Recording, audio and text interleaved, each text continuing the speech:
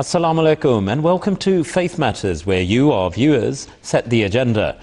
Thank you, first of all, to all of you for inundating us with emails and faxes. We really have received a large volume of questions, and let me assure you, all the questions we are getting, we're going to be addressing them over the numerous programs we have in the coming weeks. So if your question isn't answered today, let me assure you it will be answered in the coming weeks. So please do keep sending them in, and it's a sheer volume, which means that we have, mashallah, a whole variety of questions to be answering today. The other thing, just from the outset, I would remind viewers, I've talked about questions, is where do you send your questions to? Well, it's faithmatters@mta.tv. The email, once again, is faithmatters@mta.tv. And for those of you still looking to use the fax for the UK is 44-687-8037. The other question we keep being asked by many viewers is about previous programs. Well, you can get these now on YouTube, MTA Online 1, and put in the subject that you're interested in, and you'll see the program that's been covered.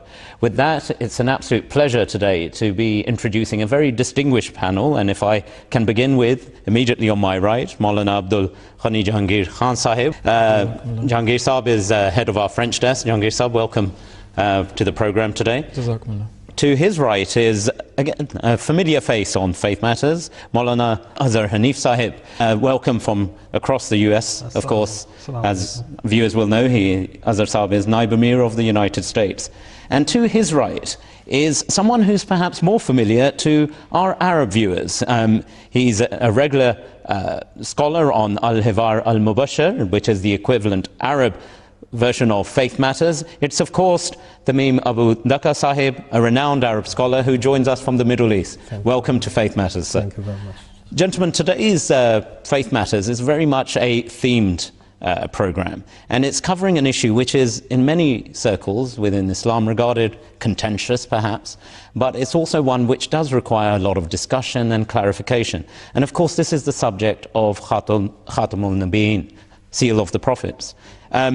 Throughout the world, since the time of the Holy Prophet ﷺ to the current age, there has been discussion, there has been debate, and in some circumstances quite heated debate about definitions, clarity.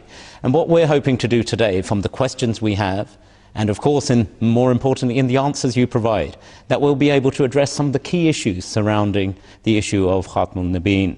And with that, I want to go straight into the first question, which we have from Rashid Ahmed Sahib from North London. Jazakumullah for your question.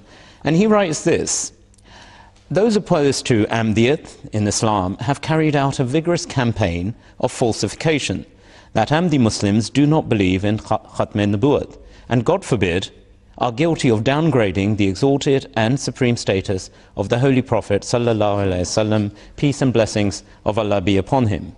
Could you please explain how the claim of the Ahmadiyya Muslim community is supported by the Holy Quran? Jahangir Sahib, if I could come to you first of all.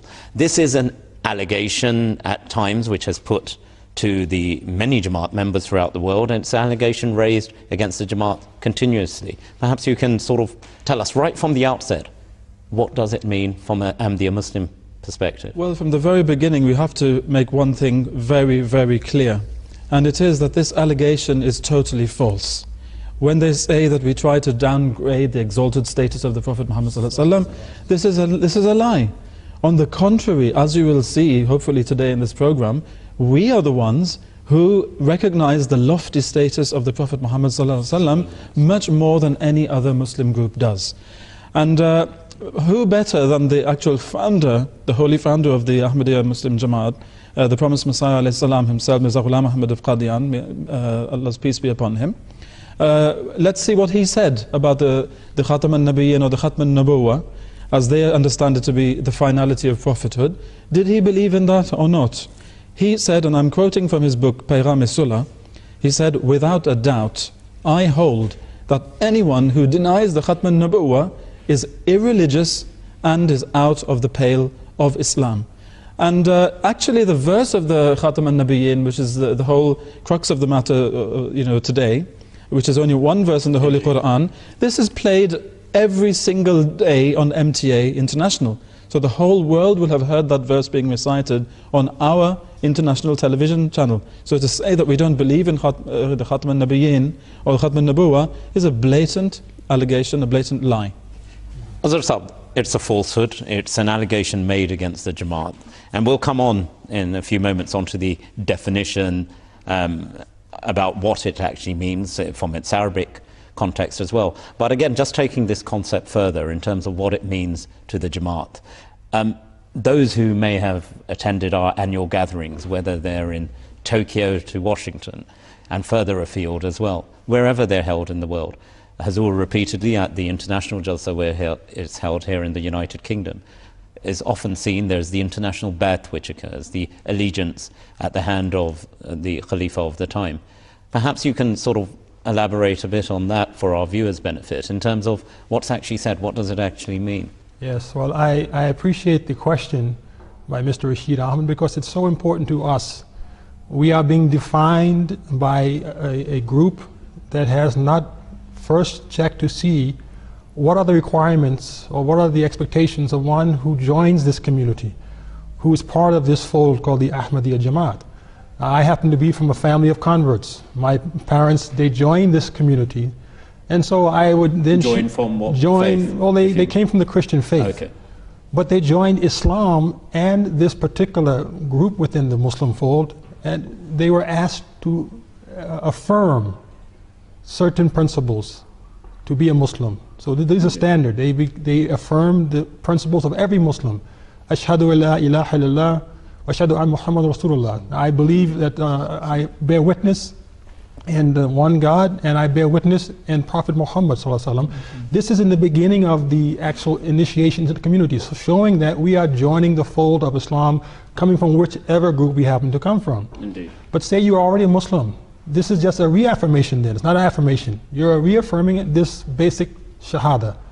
Then within that very condition of joining, the bay'ah you call it, the initiation ceremony, any Muslim who would come initially to Hazrat Mirza Ghulam Ahmad Qadiani when he was alive, he would ask him to make this particular statement as well, with hand in hand, that you affirm this to be part of the Jamaat which I am the founder, I am the leader of. So to be clear, and for the benefit of our viewers, before anyone enters the fold of Ahmadiyyat in Islam, and of course we hold this to be the true Islam, they have to actually declare very clearly, unequivocally, what the actual status of the Holy Prophet, peace be upon him, is within the context of Islam, and it's part very much of the declaration and affirmation of faith. So what I mean is two things. One, you affirm that he is a messenger of Allah subhanahu wa ta'ala, which every Muslim must do to become part of the fold of Islam.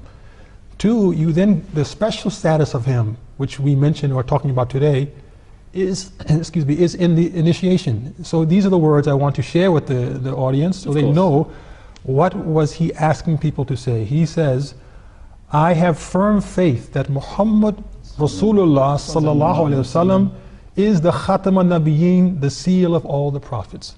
These are the actual words which he would request the initiate to repeat after him in joining his fold. And we have all been doing that. My parents did it. We repeat it whenever we go through this process of any type of ceremony called the Bay'at. So this shows again that we truly believe in this, we support this, we promote this. It is part and parcel of who we are as Ahmadi Muslims. Well, it's a central tenet. It begs the question as to what is the dispute, and then it really does come down to the definition. And Tamim Sahib, if I could come to you with this, you're a renowned Arab scholar in this context as well. The whole issue of language comes into play here. The meaning of Khatam, you know, these things. We have organizations whose sole purpose is actually focused on the destruction of Ahmadiyyat within Islam, and they call themselves KhatameNabuwwat organizations. Yet, as Azhar Sahib has said, and Jahangir Sahib have said, and we all indeed believe, that this is a central part of our belief, it's a central part of our practice, it's what we profess. So if we could perhaps go and move into this concept of definition and the use within the language, and there's no better way to start than the mother of all languages, which is Arabic. So if I could come to you, sir, with that. Okay, well, maybe first of all we should show what kind of concept what do we mean by Khatam-un-Nabiyeen as Ahmadis, and what is their concept about Khatam-un-Nabiyeen. According to them, they thought Khatam means the last prophet. They limit this concept to be just the last prophet. And when you say they, these are the opponents who The opponents, yes. The opponents, they limit this meaning to be the last prophet. And also, they themselves contradict this by believing that Jesus will come later and he will be having a mission for the whole human beings, including the Muslims. So, even if they want to keep Khatam-un-Nabiyeen as they believe, they are contradicting it themselves. So they should think about it, first of all. But our concept, which is based on a very solid basis on the Arabic language, Arabic usage, you will find that it is a very comprehensive, very dignifying concept for the Holy Prophet sallallahu alaihi wasallam. According to the Arabic language, if we combine the word which is khatam or khatama or khatima, which means if it's for female or for male, no problem, and combine it with the plural of human beings, it will have just an exclusive one meaning, which is the highest in status, the one who reached to the high level, to the top, where the pinnacle, and nobody can reach this pinnacle after him. And this person collected all of the attributes, all of the capacities of the people before him, and everybody will come after him will have some attributes which have his seal on this, which means his seal will be shown in everybody who is coming after him. This is a general concept of khatim, which is combined with a plural of humans. So to be absolutely clear, in the use in the Arab language where this word originates from and how it's applied, it's quite clear that when applied to the plural of, in the context of a human personage, whoever that may be, to an individual, that actually means supreme, the best of, exalted, and reaching that pinnacle status. That's it. And they can find in the books of heritage lots of examples about this. You can find, for example, this person is Khatam al-Awliya, this person is Khatam al-Muhaqqiqeen. And those Khatam perhaps for our English viewers, you could just elaborate what those words mean. Khatam al-Awliya means Khatam, the people who are having a very high level, or saints with Allah, Khatam al-Awliya. That doesn't mean at any sense he is the last one, but means he is a great saint, and this great saint has collected all of the attributes of the old saints which we know, and any other saints will come after him will have some attributes of him. So he's the best amongst them. This is regarding the saints. And regarding the poets, for example, once when a great poet, his name is Abu Tammam, very great poet, when he died, one of his friends, he wrote some poem, and he said he is Khatam al-Shu'ara, the seal of the poets. So that means he is a great poet. So when Allah attributed this to the Holy Prophet sallallahu alaihi wasallam, that means he is the greatest, the highest prophet, and this is the only, by the way, this is the only evidence in the Holy Quran that give the Holy Prophet sallallahu alaihi wasallam this supreme and high status. They cannot find any clear other evidence that shows the high and the exalted and supreme status of the Holy Prophet. Because sometimes even in their thought and their belief, some prophets, they have attributes, they have capacities where even the Holy Prophet ﷺ did not get, and this is another problem. So they should understand their concept of Khatam-un-Nabiyeen is incomplete, and it's just regarding the exalted and supreme of status of the Holy Prophet ﷺ. And if we look back to the verse where the Khatam-un-Nabiyeen is mentioned, Allah in this context was talking about the issue of prophethood, brotherhood, fatherhood. Yes. Allah said, the Holy Prophet, ما كان محمد أبا أحد من رجالكم ولكن رسول الله وخاتم النبيين. Muhammad is not a father of any man out from you, but he is Rasulullah, he is messenger of Allah, and the seal of the prophets. This verse means, if you want to look, how can we gain how can we belong to the Holy Prophet sallallahu alaihi wasallam? You should understand you will belong to him, to be like sons to him, if you will follow him completely as messenger of Allah, and he is a great messenger. Even the other prophets are like sons to him, and the whole context was talking about the fatherhood of the Holy Prophet sallallahu alaihi wasallam, and so this verse is praising the Holy Prophet ﷺ, is giving him his right and dignified status. It has nothing to do with the sequence of the prophets. For example, Allah did not say Muhammad ﷺ is not the first prophet, is not in the middle of the prophets, he is the last prophet. Yes. No, he said he is the messenger of Allah and he is the seal of the prophets.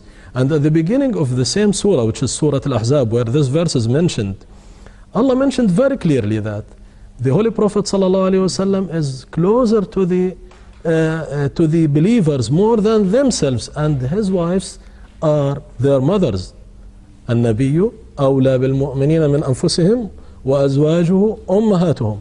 If the Holy Quran said the Holy Prophet ﷺ is, or the wives of the Holy Prophet ﷺ are the mothers, so who is the father? It's very easy. So the whole issue was regarding the fatherhood, because it was raised, Hadrat Zayd is the son of the Holy Prophet, and you know the whole story regarding this issue, and it's very well known for our opponents and I think other viewers. Indeed. I think this question, Jahangir Sahib, if I could just pick up on that, you're indeed a scholar in your own right, in a linguistic capacity as well, a speaker of several languages. And it does sort of dawn on me from, just the brief discussions we've had thus far, that it comes down to a misinterpretation in the quarters of many opponents of Jamaat Ahmadiyya within Islam, that they actually take this word and erroneously apply it. Obviously, as we've heard, it's quite clear what it means in its original Arabic. But for example, in Urdu, we often hear the word Khatam ho gaya, this thing has ended.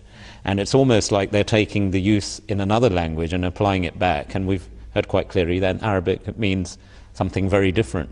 Perhaps you could just sort of develop that concept, and also, and how, if you like, our opponents then interpret this as meaning something which obviously is not correct in the original Arabic. You're absolutely correct to say that there is a misunderstanding at the basis of the misinterpretation of the word Khatam. And this is a linguistic feature in the subcontinent, the Indian subcontinent, as you mentioned. Because in Urdu, for example, and also in a few other languages around, even in maybe Turkish as well, the word Khatam would take on another meaning. Of course. And it would mean to end something. So if in Urdu you say Khatam karna, it means to end it. Yes. Now that meaning is a new meaning which has come into the language, which was not in the original Arabic. It has come to mean that later on over the centuries. Now, when people understand it in their own language, they then erroneously transpose that meaning once again. But this time it's come with a new meaning. Now, we have to, of course, realize as well that this misunderstanding is also among the Arabs today.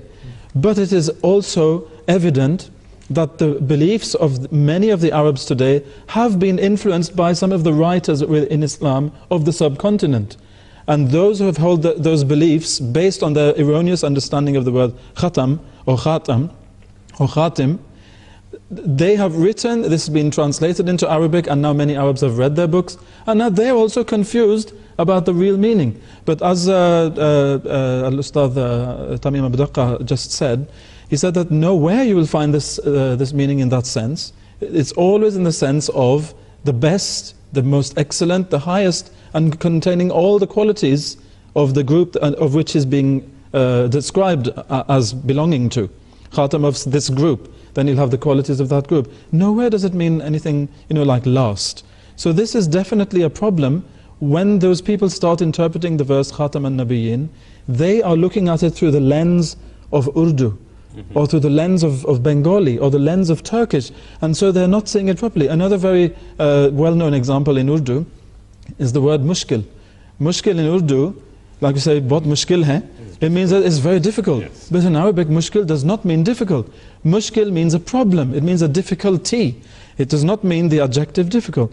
But then again, it slightly changes in meaning, and sometimes radically changes in meaning when it enters a new language. And so this is one problem.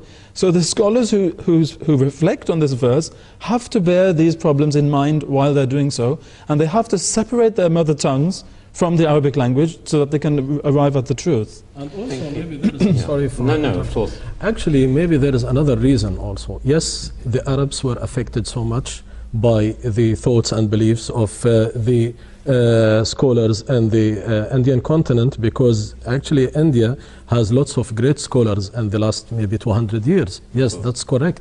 But actually this misconception was found much earlier, even in the like in the Arab lexicon, the Arabic lexicons. Why? Because sometimes the beliefs affected the meaning, and this is the problem.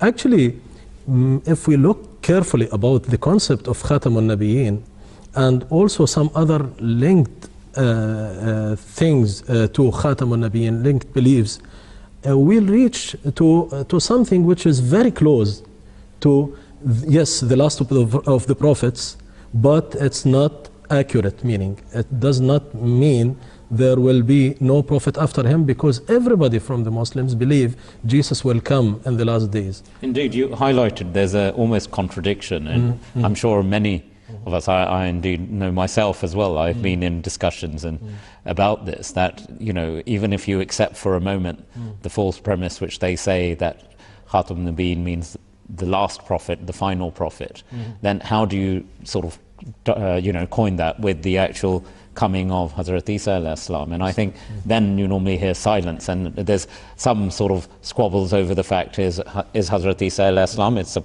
question to be posed, would he be a prophet, would he not be a prophet? And for that there is no answer.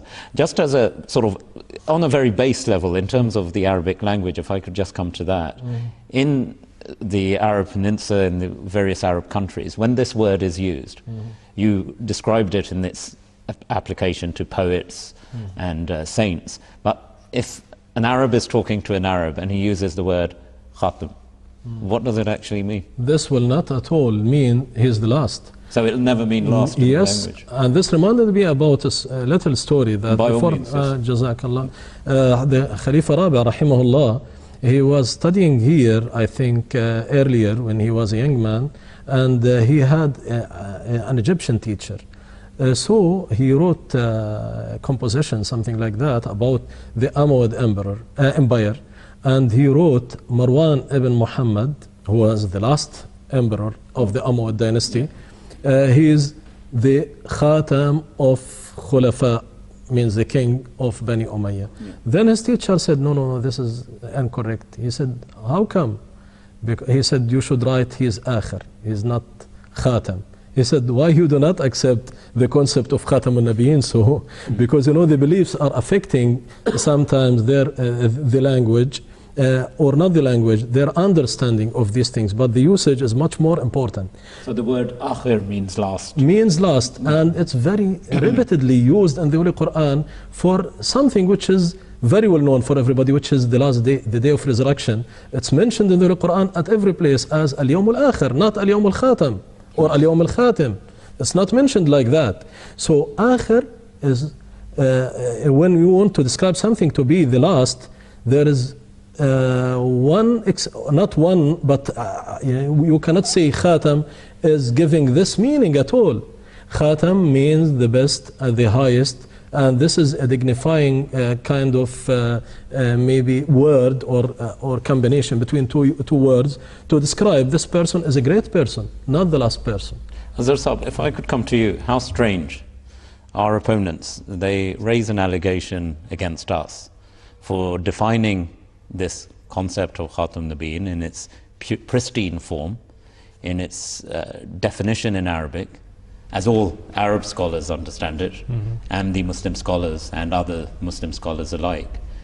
Yet, and the allegation is on us to give the Holy Prophet an exalted status, and yet they want to sort of define it as even the word of God, as we've just learned in other parts, hasn't used the word last It's used the word Khatam to mean supreme. And perhaps you could just comment on that, but also in the context of what it means in English as well. We've heard the word seal. When we interpret this in the Holy Quran, it's talked about the seal of the prophets. And again, you know, sitting back, we always hear seal can have two meanings as well. So perhaps you could sort of focus on those elements. It's so important because, as you say, here is a common ground actually for all Muslims. Who does not have love for the Holy Prophet Muhammad sallallahu alaihi wasallam? Who does not believe of all the prophets ever sent, and we talk about 124,000 prophets being sent in the world. Who does not believe that whether he came first or came last or came anywhere in the middle, but he was the best? Every single Muslim believes this. In fact, every ummah before Islam, they believed the same thing, that their prophet was the best. The Jews believed Musa alayhi salam was the best. The Christians believe Jesus alayhi salam was the best. Every group believes that their ultimate prophet, nothing supersedes or is superior to him. Every single one of us, including every Ahmadiyya Muslim in this world, believes the exact same thing. It should be our common ground that after he has left us, we all owe allegiance to this individual who we believe is our common leader.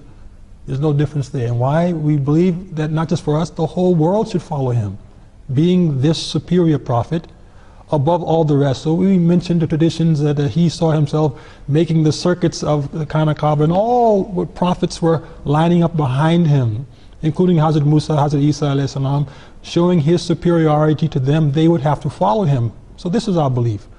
But the word itself, again, I mean, beautifully put by Tamim Sahab and also mentioned by Jahangir Sahab, it conveys the same principle. So in English, we never say in translation of Quran, and I have here in front of us our own Quran, which is translated in Maulvi Sher Ali Sahib, who did it years ago. We see the translation of this verse, which is quoted here, that Muhammad is not the father of any of your men, but he is the messenger of Allah and the seal of the prophets. The word here in English is used, as you say, as seal. We never say best, we never say last. Yeah. And I've seen this same translation in many Qurans of other translators from different sects throughout the world. They use the exact same word, seal. Why did they not use the word last? There's no mention of the word Akhir as you know, it sometimes is in brackets, you know, this, or asterisk is put in down below. You see someone has said seal also means last. So you're importing a meaning which isn't apparent even to the translator of these words in Arabic. Because the word seal conveys, as was beautifully presented, a much wider sense than being last. The sense of perfection. All of the excellences are combined in this individual. It flows in him and flows from him into others, so that he now is not just our leader, he is leading us toward the excellence, the highest which Allah subhanahu wa ta'ala can give a prophet. He is giving us through his advent in this world. And after he has left this world again, we will see him as constantly leading us toward these higher excellences, which is a phenomenal concept. So the excellence is in his person, the excellence is in his position as our leader, leading us toward excellence. The excellence is in his word, the last word, which we believe, of course, is the last word, but also the best word. And therefore the excellence comes in his ummah, which rises up to the highest levels. This is the meaning of seal. Jahangir Sahab, just taking this concept of seal, and I think it's clear from what Hazrat Sahab has said, in English you have two definitions of seal. Seal means to close, or it can mean to actually imprint. And Hazrat Sahab's already highlighted about this is what imprinting, almost the attributes of setting what's best. So when a monarch or anyone of any status actually imparts this, it means it carries their authorization, if you like. It's authentic. The same applies in this context. Exactly, and this is exactly where I'm going to bring together what Al-Ustadh Tamim and also Azhar Sahib have said. It's a question of fatherhood and of the seal. Now, you said that the seal can have a sense of closure to it, but in this verse, the Holy Prophet Muhammad ﷺ is being said not to be the father of any of our men. The ordinary men are rijal, just ordinary people. He's not the father of those. So the question is of fatherhood, and fatherhood has nothing to do with closure. Fatherhood has something to do with imprinting. just as a father leaves his print on his son, to such a degree that sometimes you can look at a son and you know who the father is, because he bears his qualities, either physical or his traits inside, his character traits as well. So you can know that that's somebody's son. So here the seal, it also means that you're saying, the enemies of the Prophet Muhammad ﷺ, that look at this Prophet, you know, he has no sons, so no one will continue his mission. When he dies, there will be no sons, so his mission will die with him. This was their vain hope. But Allah is saying, what are you talking about? This is not an ordinary person like you. He is not the father who's going to leave his print on ordinary rijal, ordinary men. He is a messenger of Allah. And not only that, he is going to leave his print on Nabiyeen. The Nabiyeen are going to, when you look at the prophets, you will see the print of him on them. And he will authenticate them. If they are authentic, if you want to know if they're authentic, you have to look at the seal, who is the Prophet Muhammad ﷺ. If they have some qualities of him in them, then they are authentic. But if they bear no resemblance to him, then they're not authentic. He is the real thing. All the others are just like prints. Can you imagine the high status to which this verse has raised him? Now, as has been said, we all believe, and all Muslims should believe, that he is the chief of all prophets. But where in the Quran, in any other verse, will you see that he's been raised to this status? That he's left his print of all his qualities on not only ordinary men, but on prophets themselves, the highest level to which humankind can reach. This is the only verse. So now, if you call it last, there is no greatness. What is the greatness in coming last? In anything. I'm the last. Does that mean any greatness of any kind? On the contrary, and closure.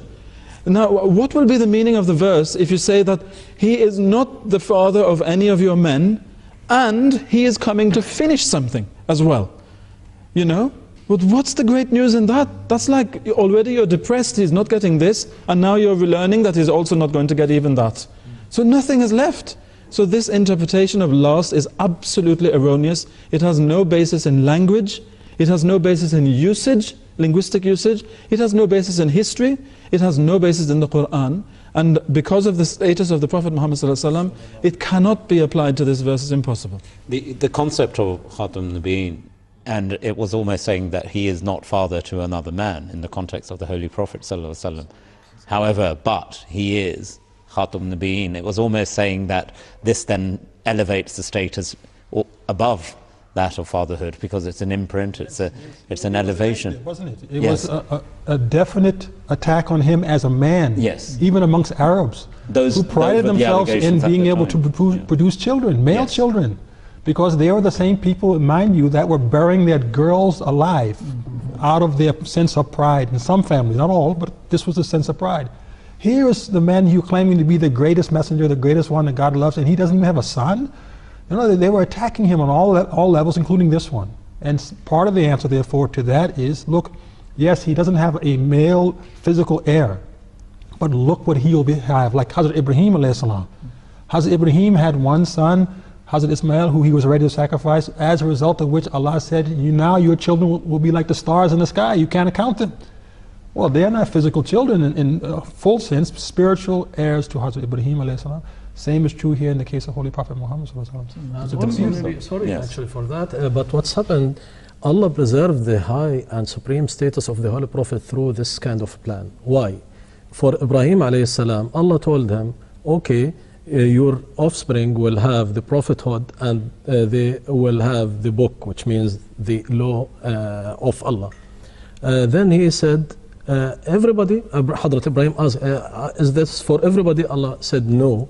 These who are transgressors, who do not deserve this, will not get it. Which means just part of the offspring of Hazrat Ibrahim alayhi salam will gain this heritage of Hazrat Ibrahim. While the Holy Prophet sallallahu alaihi wasallam, Allah gave him a plan that only the very selected people from the Muslim Ummah will be like the sons of him. They will take his heritage, they will keep his heritage, they will develop his heritage, they will be like the custodians of this heritage to the end of the times. So this plan preserved the high status of the Holy Prophet ﷺ, and it's on the contrary, as the others they thought it might be maybe improper for the Holy Prophet not to have children from his own blood, Allah said, oh, I saved the Holy Prophet by this mean, by this plan.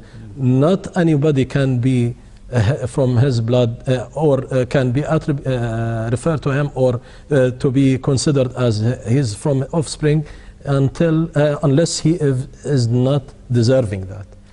So this is very important point. Another point that reminded me regarding the seal, actually it's a very good translation when they translate it as a seal, but still it's not very comprehensive, because Khatam means in Arabic means the ring, and in the ring there is the seal, and Khatam, there are two readings by the way for this verse. It's Khatam and Khatim, which means the Holy Prophet is like the ring for the whole of the prophets, and the ring is a symbol for authority. Of course. Yeah, the king, when they crown the king, they give him the ring that symbolizes that he is now the king. Yes. And it's very well known even in the Arabian Nights and other stories like the ring of Solomon and other things, which means when he has the ring, that means he has the authority and has the capacities, even the magic capacities or something like that. And also he is, in the other reading, he is the one who is making or leaving the imprints on others, which means it's a very comprehensive. In Arabic, actually, the word is very comprehensive, but still we are not able even to cover all of this concept. First of all, let me just also address some important points which might create the conflict.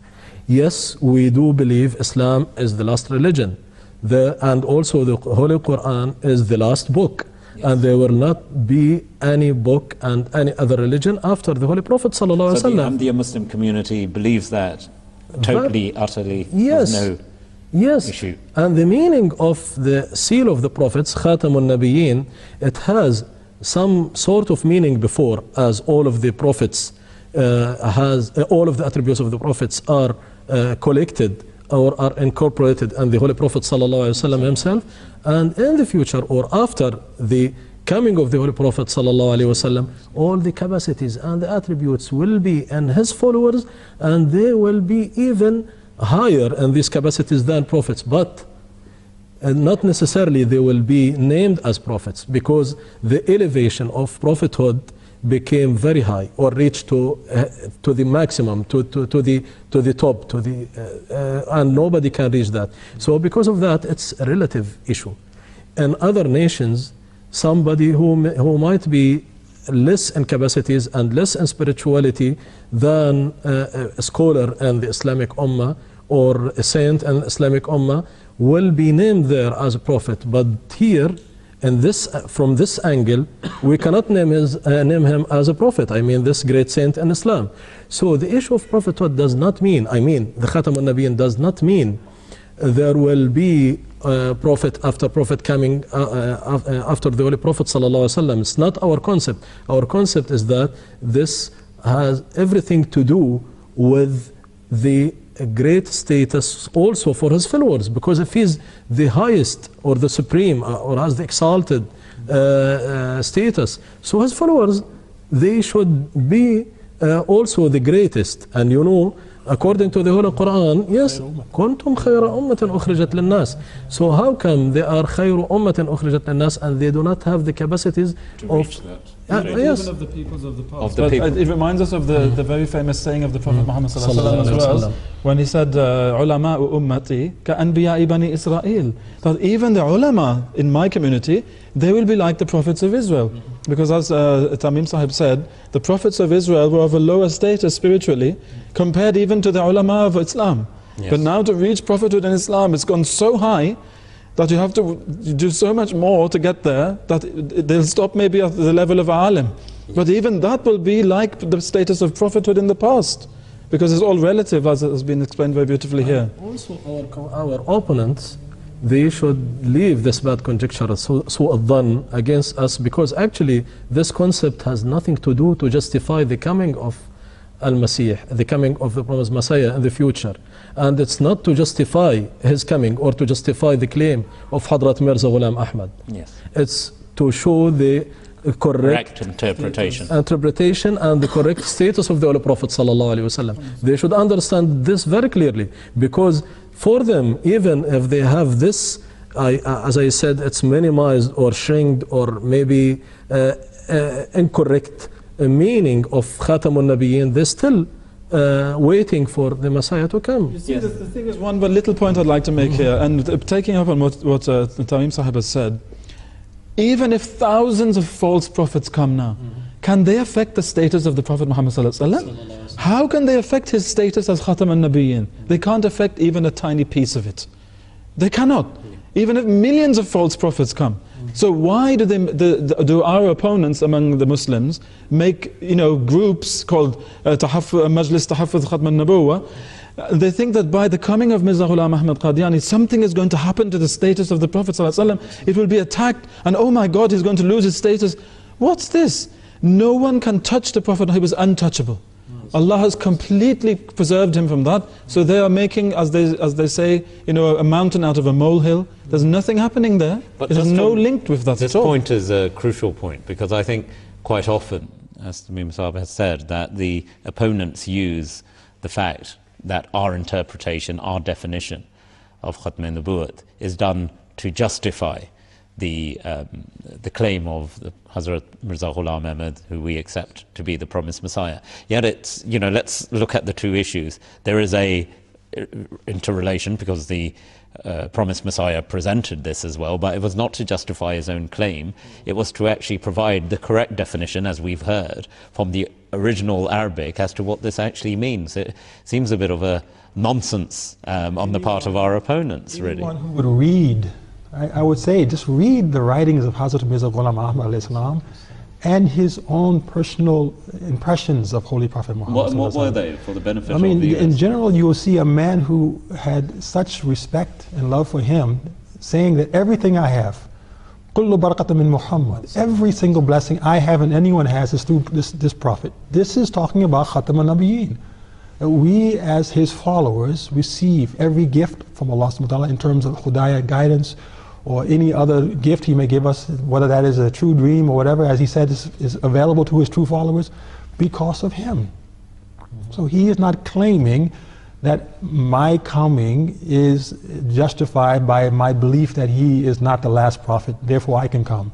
He's claiming that I am who I am, and every Muslim is who they are because they are following this great prophet. So as Jahangir Sahib said, if 1,000 false people would come, it wouldn't change his status.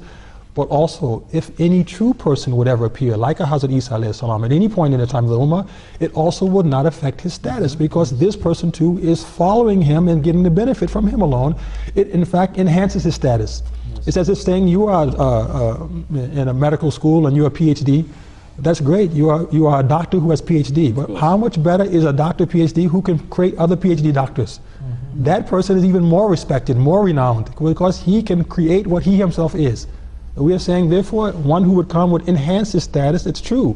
He is definitely Khatam-un-Nabiyeen. Look what he has done. He has raised amongst his own people one of his own personal status of being a prophet. Indeed. Jahangir Sahib, the question then begs the question, where do these other Muslims get their definitions from? I mean, let's focus on the hadith, if I may, for a moment.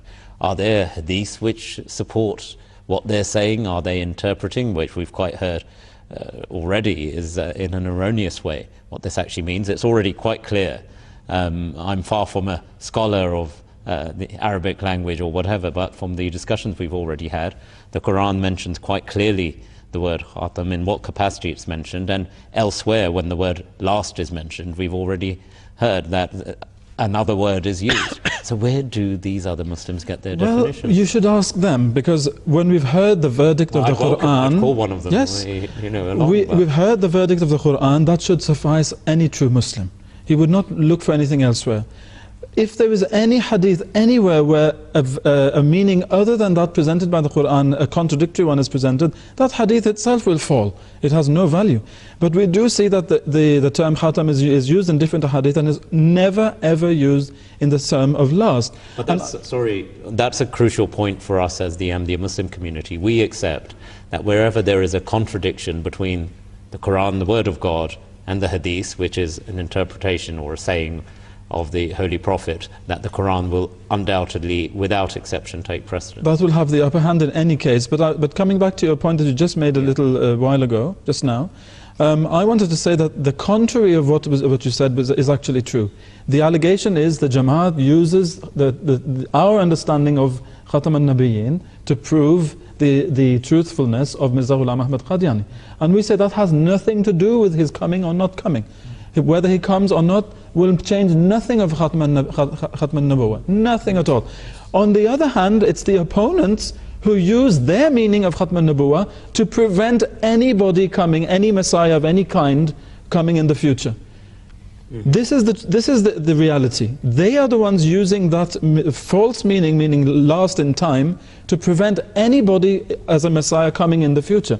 We are not using it to support anyone, but they are using it to reject someone. So actually the allegation should be turned back against them.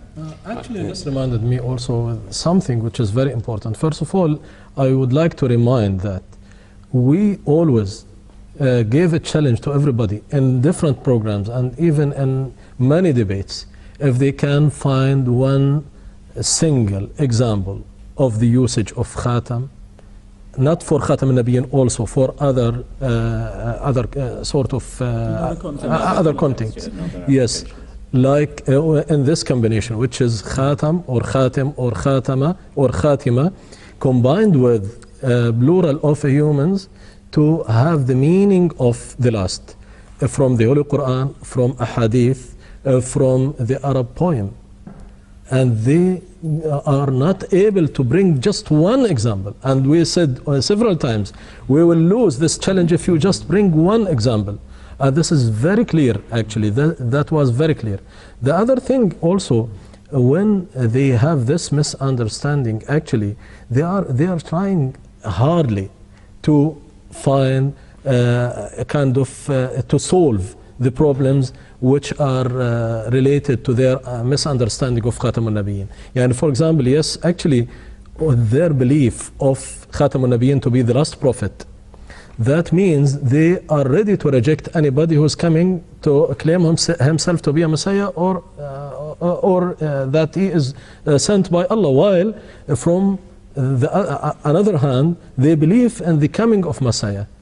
But if the Messiah even descended from heaven as they think, they will reject him based on maybe this concept or for any other reasons, which means this actually is a very negative concept. This concept has nothing to do with, let's say, first of all, it has nothing to do with the basis of the Arabic language, with the context of the Holy Quran, and also with the correct or right instance of the believers when they should hear about somebody who declares himself to be from God. Allah mentioned that very clearly in Surah Al-Mu'min, Surah Ghafir. If somebody is a liar, you should not form a committee of KhatameNabuwwat to defend Islam against him. No, he said, وَإِيَّكُ كَاذِبًا فَعَلَيْهِ كَذِبُهُ. If he's a liar, then his lies will destroy him, will be turned against him and will destroy him. But if he is truly from Allah, what are you going to do? Because some of the things that he promised you about, you will encounter and you will find and you will see. And also this is very interesting verse, because Allah said some, not all, because some of the signs some generations will see, the others will not, and also there will be sometimes misunderstanding. It might be a clear sign for somebody, for the other he might not admit it. So always they should concentrate on the truth and not by trying to put obstacles in front of them, like, yes, we believe just in the finality of prophethood, and because of that we are going to reject the whole of the claim of Hadrat Mirza Ghulam Ahmad without thinking about it. So it's a very dangerous actually concept, and they should take care of that. Okay, we obviously it was a Rashid Ahmed Saab asked one question, and I think conversation and discussion on this can continue, but there are other questions we've received in relation to this as well. And I want to just carry on with this concept of hadith. And the next question we have is from Shafiq Khan in Marseille in France. Jazakumullah Shafiq Saab for your question.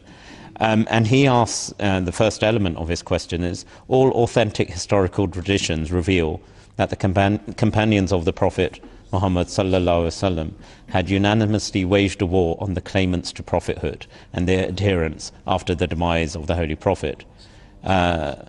He gives the example of Musallima is particularly significant. The man did not deny Prophet Muhammad sallallahu alaihi wasallam. He claimed, though, that God had appointed him as a co-prophet with Prophet Muhammad sallallahu alaihi wasallam to share this task. And he then goes on to talk about the actions, etc. Azhar Hanif Saab, if I could come to you, first of all, right away in the question, at no point did the promised Messiah declare himself to be anything but someone who was a devout follower of the Holy Prophet sallallahu alaihi wasallam, and at no point did he ever claim that he was of some equivalent status. He never claimed that.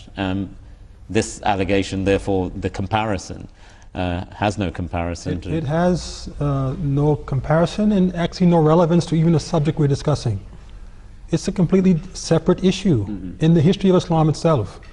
Because when we look at the issue of Musallama and others of that nature during the time of the Holy Prophet Muhammad who was the leader of the Muslim world, who was following the revelation of Quran, how to implement it, how to exact justice when necessary, he took no action against this individual.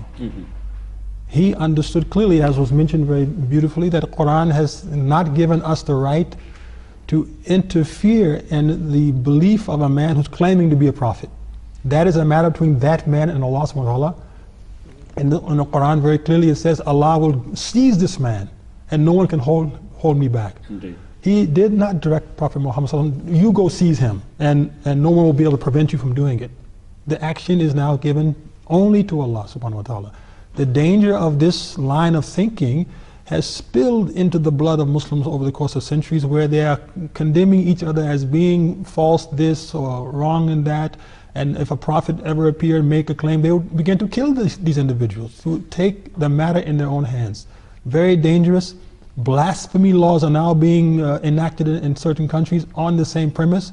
If your belief is contrary to our own or contrary to the majority, we have been given somehow a right from Allah to attack that individual or to imprison that person, in some cases even to put them to death. So the very principle being actually hidden in the question is this: does man have the right to stand up in opposition to one who claims to be a false prophet? And the Quran says no. The Sunnah says no. And in the case he's mentioning of the companions, the early Khulafa, why did they do it? It was not because the man was claiming to be a prophet. It's because at that point, the unique circumstances were there in the Muslim world. Hazrat Abu Bakr anhu, he was also the head of state. So it was a political... He was the head of the state. Right. What was the man doing that was causing problems? Not his claim to be a prophet. He was arresting, he was seizing people, he was executing people, he was promoting all kind of filth in society, he was creating corruption and disruption in society. He had to put that down. So it wasn't, and this is quite an important point, because the Shafiq Saab actually uses the example, this particular example of Muslima, as the reason and the action that Hazrat Abu Bakr Siddiq radiyallahu anhu took against him as a proof of the fact that this is how the Muslims united. But the fact of matter is that it was against what he was doing, his actions, not his claim. What he was doing as his actions, for if it was his claim, why then did not the greatest messenger on earth take action in his lifetime? Why not? He didn't need to wait till Hazrat Abu Bakr to be appointed a Khalifa to take up that action. Actually, his claim was at the time of the Holy Prophet sallallahu alaihi wasallam, and it's very clear in the history that he sent a letter to the Holy Prophet sallallahu alaihi wasallam. He said, from Musaylama Rasulullah, from Musaylama messenger of Allah, to Muhammad messenger of Allah. He recognized, yes, the Holy Prophet sallallahu alaihi wasallam, but he said, I am a messenger of Allah, and he wanted to negotiate with the Holy Prophet sallallahu alaihi wasallam to divide the state or something like that. then the Holy Prophet ﷺ sent him back from Muhammad Rasulullah to Musaylama the liar. You are not a prophet. This is the only thing that he mentioned. And the land is in the hands of Allah, and Allah will give this heritage to the pious people in the future, which means this will be the judgment of Allah in the future. So the Holy Prophet ﷺ at that time was in a great power, by the way, and he was able to defeat him or to destroy his state or his people very quickly. Indeed. But he didn't make any action, and he knew truth, and truth will prevail at the end, and Allah will give the heritage to the pious people. And this is exactly what's happened at the time of Hadrat Abu Bakr as-Siddiq. So that's actually a very interesting question, because as Azhar Hanif Sahib mentioned, the Holy Quran gave us the instructions how to deal with such people. But on the contrary, these people, they think that and their mentality now, unfortunately, if anybody claims to be a prophet of God, that means the only thing to do is to fight him and to kill him, which means it's a very dangerous, very dangerous and it's not thing. an Islamic. Imagine Indeed. if Isa alayhi salam would, in their belief system, were to come. We pushed Mirza Ghulam Ahmad aside for a moment. Imagine if the true claimant came amongst those 1,000 false ones, and they misinterpret again that this is the right one. They would kill him too, based on this agenda they have as a common agenda. So it's a very, very dangerous way of approaching this spiritual matter. We're sort of coming to the close of the program. In the last few minutes, Tamim Saab, just coming to you, from the conversations we've had, and clearly it's quite clear what the Arab definition of the word Khatam is. Shahid Ahmad Saab from London also asks, his question in part's been answered, but he says, it's almost saying from the 1st century up to the present day, the entire Muslim world, and includes the Arab world in this, unanimously take the view this is what Khatam-un-Nabiyeen means.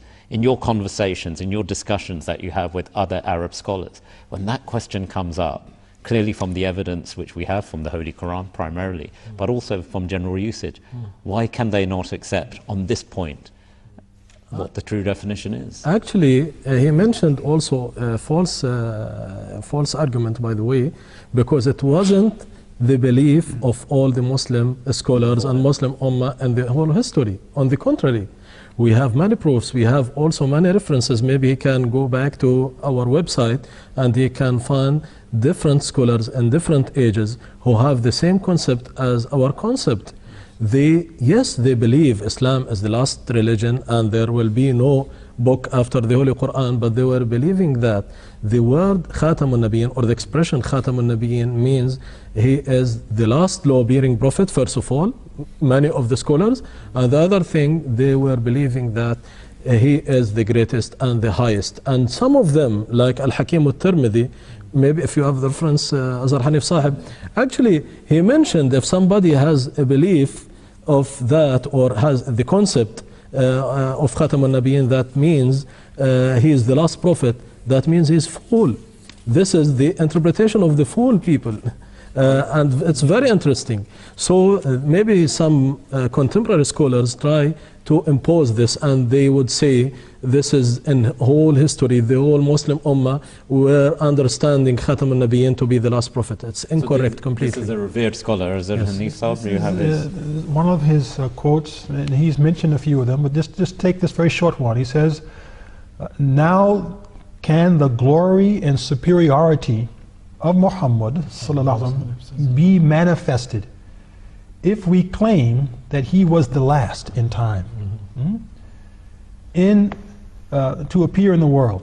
This is no doubt an interpretation of the foolish and ignorant. He's making this very bold statement. That's very clear. And with that bold statement, viewers, we've come to the end of our time for this program, but I'm sure we'll be returning to the subject of Khatam-un-Nabiyeen. And I would like to thank my very distinguished panel, Jahangir Saab, Hazrat Saab and Tamim Saab, for your very scholarly contributions. The hour has passed us by very quickly, but as I said, we have other questions on this, and I'm sure we'll return to it on future programs. And to you viewers, thank you once again for watching Faith Matters.